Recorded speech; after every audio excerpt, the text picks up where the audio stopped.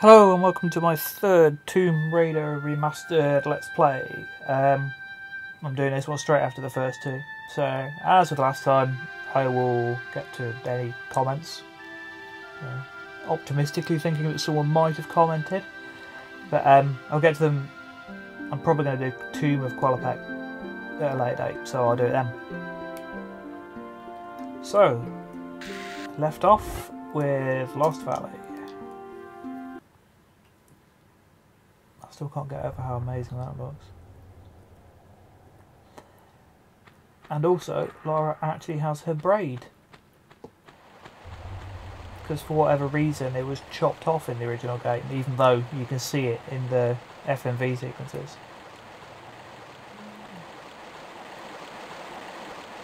So here we are in the Lost Valley. And we have more wolves that we're going to have to shoot.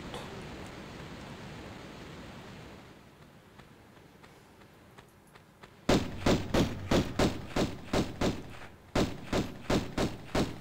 sort of feels like is it shooting fish in a barrel? Is that the phrase? Either way, it's sort of a bit unfair on the wolves that you're that far away. They don't have a chance to don't even have a chance to attack. I suppose I could come down here and let them bite me, but I've got much scarier enemies on their way, so... Oh, actually including this. Now this I really like,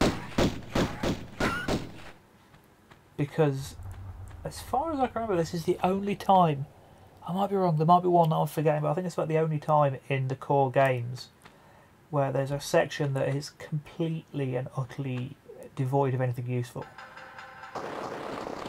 There's just this little bit down here which is a little nest of wolves, so you end up taking a bit of damage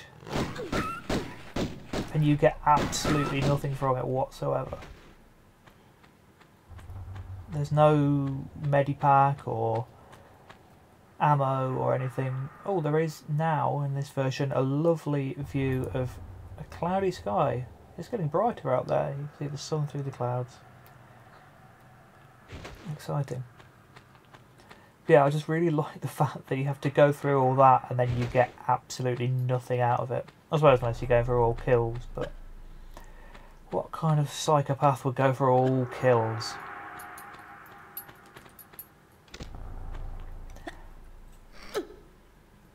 First time I played this level, I actually got the level cheats. So I did a level skip and went through, and I think I sort of saved one of each level on each slot in the save thing, just so I could kind of explore each level, and so many of them I just couldn't get anywhere. I really did not have the brain for computer games at this type of game anyway at this point. Like, I had no idea what to do. I didn't realise you could climb up here. Somehow this, one small wall to climb up flummoxed me. Ah, another nice open bit there. What was that before? Wow, there was just nothing at all there. And some lovely rays of sunshine. So yeah, I knew that this is another section that I'd seen my mate play, and I knew that this was here in one of the levels, but I just had no idea how to actually get to it, because yeah, obviously, just jumping and grabbing on a ledge on a wall was way too much for me. And here we go into the first really iconic... Wow, that raptor's come at me a bit quicker than normal. I knew this was here because I'd seen my mate play it, so I never had the surprise that I'm sure a lot of people had, kind of having just been through some caves and stuff, suddenly coming out into this valley and there being dinosaurs. And that is such a brilliant bit of game design, like just to throw that out completely out of the blue. And this is probably the bit of the game that is most well remembered. Obviously now we actually have the outdoors. I think this is meant to be outdoors. I don't think that's meant to be a ceiling. I think it's just night time, except everything's lit up because Tomb Raider. But now we have this glorious sky. I think it works. I think it works because I'd already kind of accepted that this was meant to be outdoors, even though it never properly looked like it. And now, of course, for the key moment, the most memorable moment of the game. Oh wow, we get a health bar for T-Rex. That's new. And this is one enemy it's extremely hard to outrun. And here we go, Medipack. I suppose I could have just run into the alcove in the wall and shot it from there, which is actually what I normally do. But there we go. I've just decided to tackle it head on. And I just won an award for that. I got the trophy T-Rex Stinked. Because obviously this being Lara Croft, she finds dinosaurs and they're alive 65 million years after, well, probably more. I don't know when T-Rexes and raptors are around, but wow. Lara's first instinct is, well, I've got to shoot them.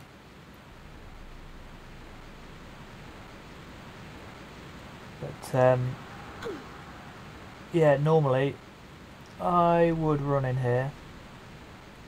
T-Rex can't get you because he's big. See, he thinks he's all hard because he's big, but that means I can run away. However, the raptors are, for some reason, in this cave. And yeah, normally, being a massive coward, I would shoot the T-Rex from here.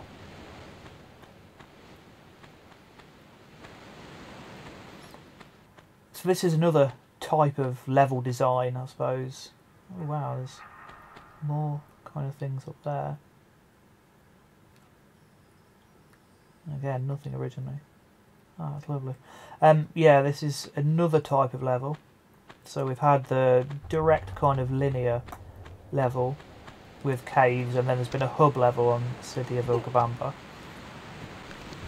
This time you've got kind of an area where it's not quite a hub. You've not kind of got to go to one bit to open another, to do another. It's not that sort of level. But instead, secret. Instead, you've just got lots of sort of little places to go sort of separately in one area. And to be absolutely honest, I always get confused in the Lost Valley because there's so many of these little caves, and some of them have got secrets and some of them have got cogs and so on. And yeah, some of them can be accessed via pools and some of them are just alcoves. And this one's got a raptor in. Hello friend, you're sort of neon orange. Not entirely sure about that. So yeah, this is the first level that can be a little bit overwhelming and confusing in its design.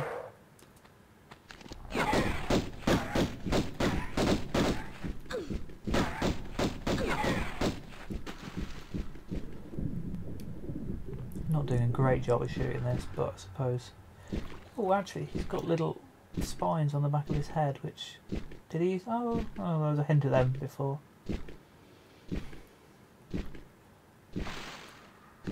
But yeah, it's close quarters combat in these games is a nightmare because the whole kind of the way of doing combat in these games is flipping around, jumping around, and you really can't do that when you're backed into a corner. But thankfully that pool of water is at least there. Now what am I going up here for? Is this the first cog? Aha!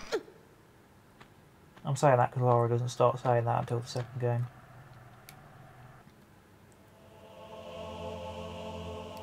So no aha, but we do get some monk music. Some extremely brief monk music. So that's the first of, I think, 3 cogs. Actually, what's further down this passage? I haven't explored it. Like I say, they're all really similar, so it's very easy to kind of get confused and work out which ones I've been down and what I've missed. Speaking of mist, this is really nicely atmospheric down here. I'm going to stop flipping to the original graphics at some point, but the kind of the difference in the atmosphere of just having things like that mist is brilliant. What's up here? Another gap into the real world.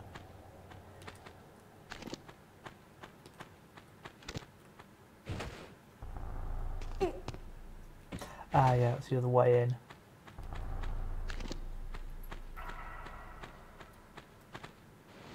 I totally missed that one last time.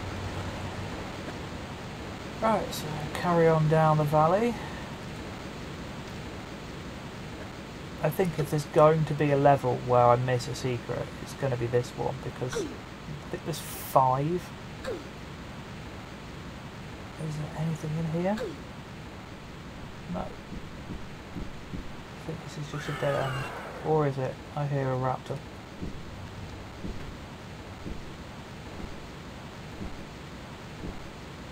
Where are you, mate?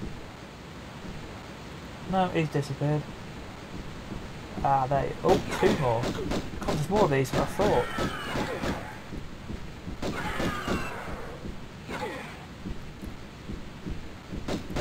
But I'm pressing jump instead of action, so I'm not shooting them, I'm just leaping around like a wally. Like I say, you wouldn't believe that I've been playing this game for 20 years. Wow. The puddle's got reflection of the sky, and that's really cool. Bet there's no puddle there. Oh no, there is a puddle, it's just blue. Reflecting the black.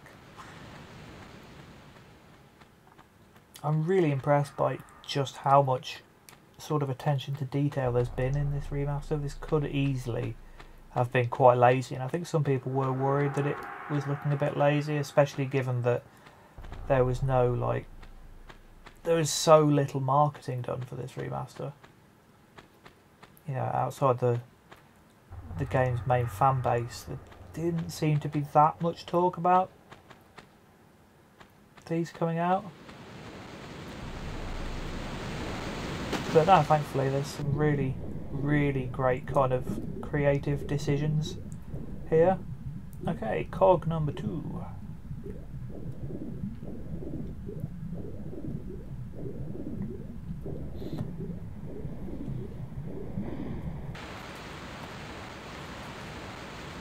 And this is a little temple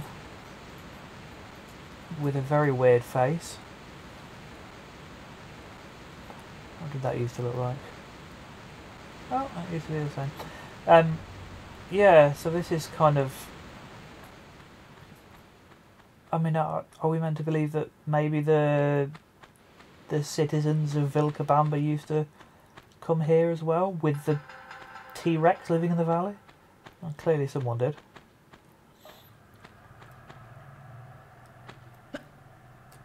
Right, now, got to climb up this way to get onto the roof of the temple to get the next secret. Is it this one? That's the one. That's sneaky. That really doesn't look like you can jump up.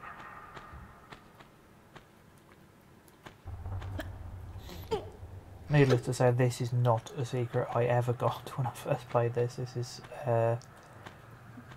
is kind of one of the great things about these games, is how much they reward exploration. Like, I love this. So I did this in Tomb Raider, and I'm dead. I really should have saved. Oh dear, when did I last save? Was it the T-Rex? Oh no, it was probably going into the valley. Right, see you in a bit. Now the thing is, I would normally save a lot. Yeah, I'm one of those save scummy people who is always saving. Just because I just hate going over the same thing over and over and over again. I know that kind of that's effectively the punishment for doing it wrong. And you see, I'm not doing that again. Oh, the quick load button doesn't work. Or maybe it's moved. So, yeah, normally I would be just saving throughout so I can make mistakes, but I thought, no, I'm going to go on to, if I'm doing this on YouTube, I'm going to show off and not be one of these people. I want to have confidence that I don't have to save all the time. And as a result, I should have saved earlier and ended up having to redo half a level. So, more fool me. Anyway, here's the next secret. And more Uzi clips. Going to have quite a lot of these by the time we get them. And of course, by the time you get them, you lose them straight after. So, there's something slightly... don't know, what's the word? Futile about it, maybe? Yeah, I'm not going to jump down there.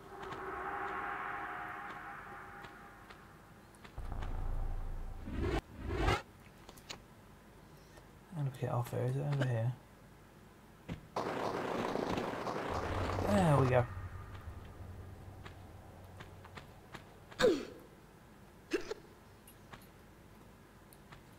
So now, carrying on into the first cave on this side of the valley. I think I might have got rid of all the dinosaurs now. Which is fine. I think, you know, they sort of didn't overdo it. They realised that obviously they're going to be really kind of memorable, so you don't want to just kind of over-egg it and put dozens and dozens of them in because you get bored of them.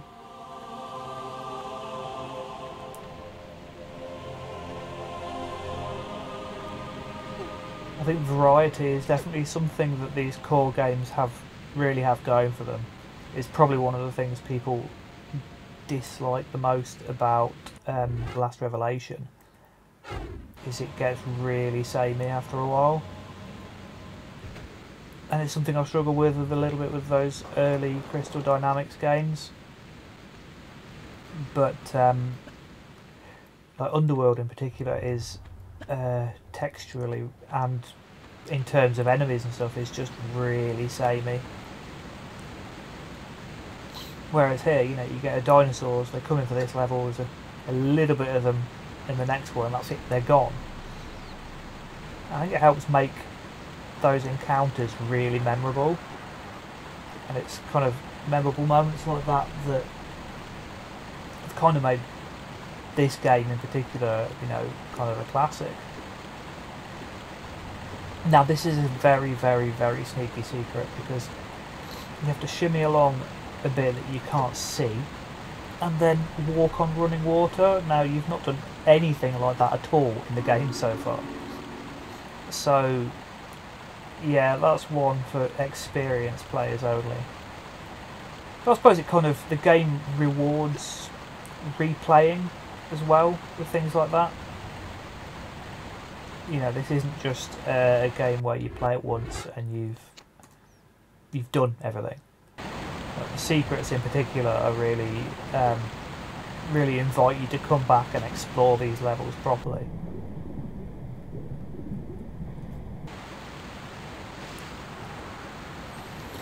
Which I suppose you've also got now a little bit with the trophies. I think like the later games do that. They give you a kind of, you have difficulty levels and trophies and things like that, which they feel maybe a little bit artificial to me. Like, I like the idea that, you know, this is an adventure that you go on. You can't kind of choose how many enemies you get or how hard they are to kill, and you don't get like, the computer awarding you trophies and stuff. Maybe I'm just incredibly old-fashioned when it comes to games because I have mostly played this kind of thing.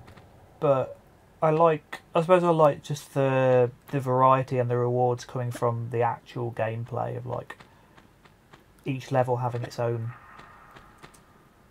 individual quirks and its own challenges. What did this guy used to look like back in '96? Not even allowed to see it. Come on, camera. Well, he looked like Manny from Grim Fandango. But he looks like a skeleton properly this time.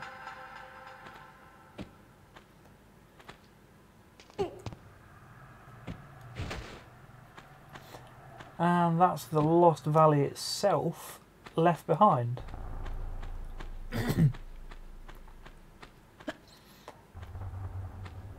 There's quite a bit of backtracking here, which again I think this is kind of something new. This level, the structure of this level is really different to the previous two. There's no backtracking in those at all, unless I suppose you count the main hub section of Vilcabamba. But here we go right back up to the start.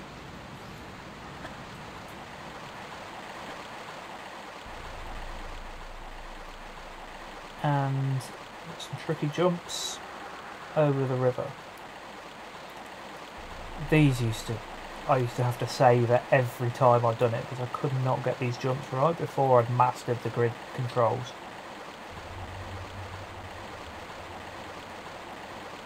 Even now they can be nasty.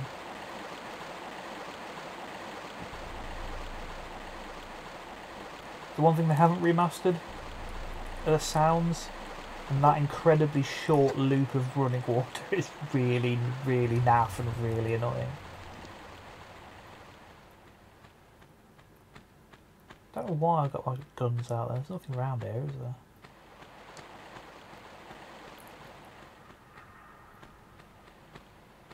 Is there a bat? No.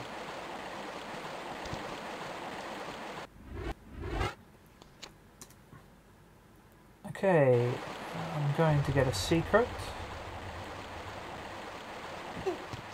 There's another one on running water. Although at least it's a little bit better signposted this time.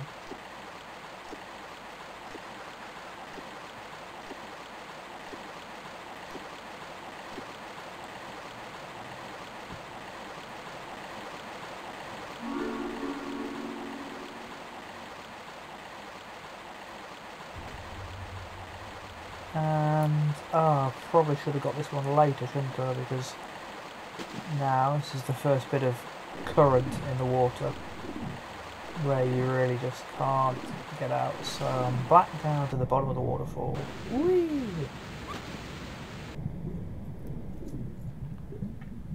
The ludicrous thing about this level is all you're actually trying to do is get behind that waterfall there. It's another one of those where you look at it and think in anything resembling reality you would not need to go through this. Being attacked by a T-Rex and running around this whole area. There'd be a much, much easier way of doing it. But where would the fun in that be? Or where would the fun be in that? Which one of those is right? Oh, I don't know.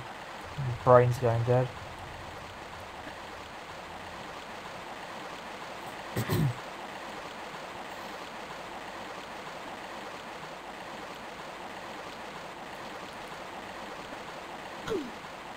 Oh, for God's sake. And that is why those jumps are nasty. So I will skip to the top.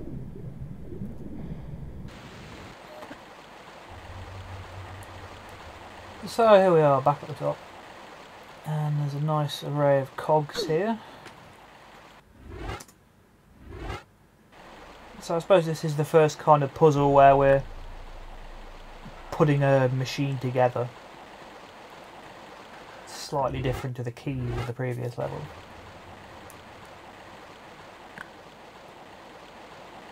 And yeah, I like the idea of this. You know, you kind of,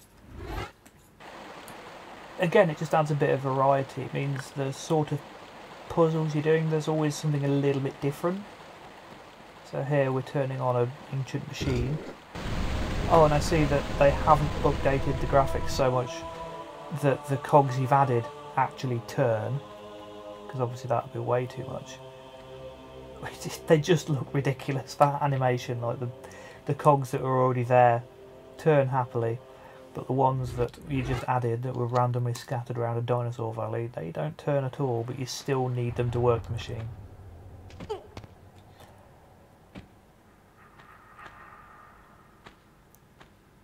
And now that door has moved, meaning the waterfall has stopped and we can get behind it into the tomb of Qualopec, which was where we were meant to be going in the first place. But before that, it's a long, spooky tunnel to swim down.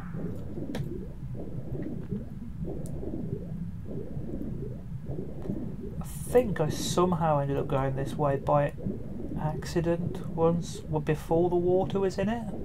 Maybe the first time I played it, and I just couldn't work out what I was meant to be doing. So I ended up here, and all you get is this hole in the ceiling that you can't reach without the water, and I was so baffled.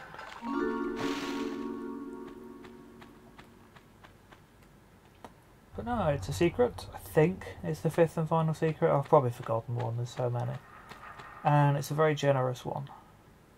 Shotgun shells from that shotgun we picked up that skeleton very handily left for us.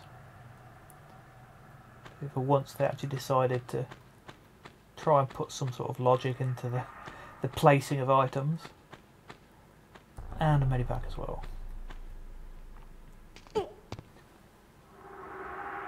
I'm going to save that because that looks like the kind of drop that's going to kill me. Oh no, I knew my health wasn't high, so... And swan dive into the water. In the original game there'd be kind of like little kind of demos of how the game goes. Usually I think it was... I don't know if it was City of Vilcabamba and Lost Valley or Caves and Lost Valley, but it kind of showed you the first sort of minutes gameplay just to give you an idea of what you do. And in that they do the swan dive, and the swan dive was never listed in the